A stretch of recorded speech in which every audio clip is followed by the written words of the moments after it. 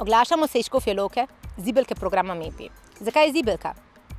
Leta 2004 se je v občini Škofja Loka pričelo organizirano širjenje programa MEPI po šolah. In danes imajo mladi v tej občini priložnost, da izvajajo program MEPI v osnovnih šolah in vseh srednjih šolah. Danes smo pripeljali posebno gostjo, ki je želela utrip pustolovskih odprav doživeti na lastni koži. Z nami je britanska veleposlanica Sophie Honey.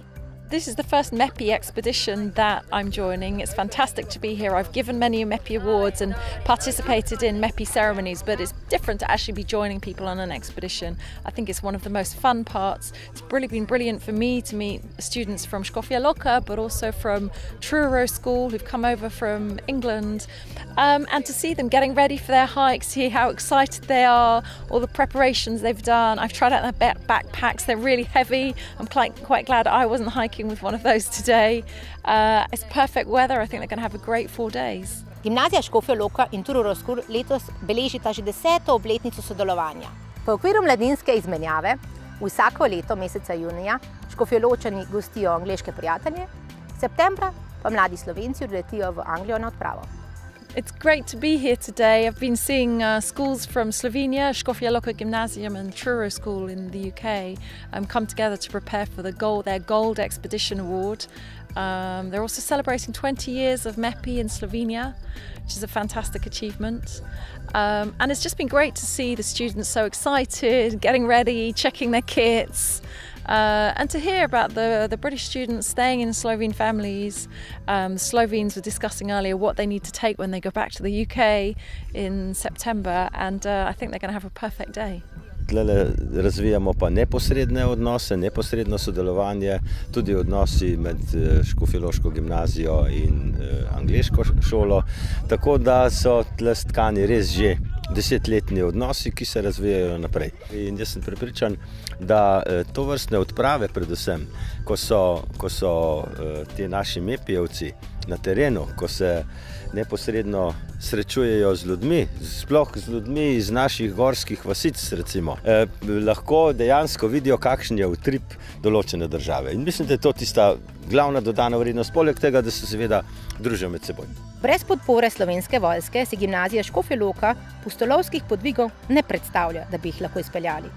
Ja, pomagal sem v teh 12-13 letih, sem pomagal nekje do 1200-1300 dijakom in na to sem zelo ponosen.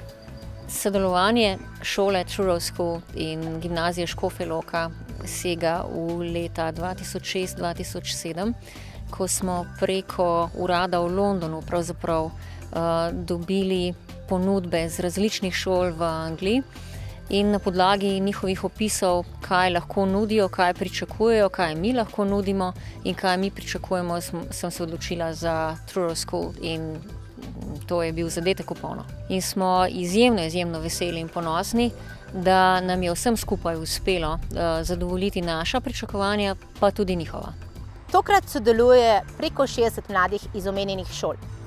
Mladi so razdeljeni v skupine med 4 in 7 člani in premagujejo na dnevni ravni cirka 20 km. Tokratna odprava poteka na relaciji Škofja Loka pa vse do Dražgoš, na Jelovico, na Ratitovec in do Bohinja.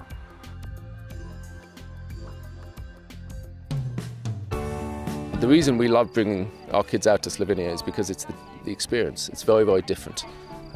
To be in a campsite like this, we just don't get this in the UK. However, certainly not in Dartmoor and Bodmin. It's a huge undertaking, though, to do an expedition abroad. So we couldn't do this without the help of the Slovenian army. This would not be possible. So that's what makes it hard in other countries sometimes, is to have the support to do it. Na sodelovanje z MEPI-jevci iz Velike Britanije sem pač že nestrpno čakal, že odkar sem se pridružil programu MEPI. In vsako leto je program MEPI bolj bogat z izkušnjami, ker vsako leto je še en dodaten dan. Tako da izkušnje so na splošno bolj polne. Naša skupina se ukvarja pač na tej odpravi z raziskovanjem in opazovanjem višinskih rastlinskih pasov. I think it's nice because you spend quite a lot of time with your team, so you get to know them quite well and you develop different relationships through getting each other through it. It's also quite good to be self-sufficient and it's nice to know that you can do this all by yourself, so that's quite independent. Na sodelovanje z Veliko Britanijo gledam zelo zanimivo in mislim, da dobimo s tem veliko izkušenj, tudi ponavljamo angleščino, spoznamo nove prijatelje. I think that the cooperation between our school and Škofja Loka it's nice. It's nice having like meeting the students from that school and being able to socialise with them and see, because theirs is slightly different than ours, and it's seeing how like it's different, and just I don't know. I really like that, and then they'll come over to England and we'll show them the ways over there, and I don't know. It's nice. Delovanje z Veliko Britanijo se mi zdi zelo v redu, ker spoznamo vrstnike iz drugih držav, njihove navade, sposobnosti. In our school, we're lucky enough to have the opportunity to do so. I think it should be offered in every school, so hopefully maybe in the future that would happen, because it's definitely a once-in-a-lifetime experience. Also, it's just amazing, and it shows that it's good because it brings people together and it's something to talk about as well. V bistvu je tudi, vsaj za mojem pojmu, sodelovanje pa strpnost v skupini, da pomagamo en drugemu, da pridobivamo nove izkušnje, da koristimo različne znanja, pa da vsak prispeva nekaj k delovanju. This one has been particularly hard because it's a different country, a different climate. It's so much hotter here than back in England, and just generally it's been completely different, really. There are hills and like hike climbs back at home, but not probably to the same extent, and there's not as many. Like, yeah, these ones are quite horrific. Ena ful pomembna stvar, ki sem jo dobil pri MEPI-ju, je racionalizacija. Naprimer, naučil sem se, kako zelo skrčiti stvari, pa res vzeti tisto, kar je najbolj pomembno s sabo, da ne nosiš vsega, kar ne rabiš. The most difficult thing I've experienced from D.A.V. is probably learning how to map read and how to get to a certain place with only a compass and a map. Because I'm not very adventurous, it's definitely out of my comfort zone, but it took time, but now I feel confident and I can definitely use it in the future. Največji izziv pri tej odpravi je vzpon in to, da se ne zgubiš. Največji izziv pri tej odpravi je to, da premagaš samega sebe, da premagaš vročino in da se spodbujaš.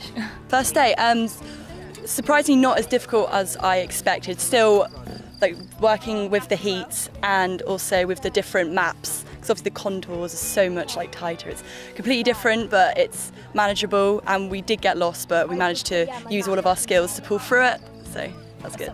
Ja, ne vem, zdi se mi, da MEPI povezujem glede na to, da se družimo, pa si pomagamo kdaj na kakšnih odcepih, če kakšna skupina ne ve, kam bi mogli, pa tako zvečer ob ognju.